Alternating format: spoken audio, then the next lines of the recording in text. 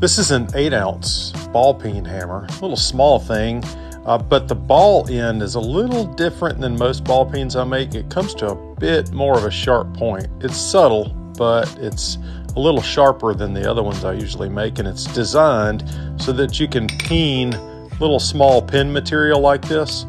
You can peen the pin material without damaging the surrounding handle material. So this would be useful if you've got like some bone or antler or something and you need to peen the pins, but you don't want to stay away from knocking a dent in the handle material. So that's what it's for.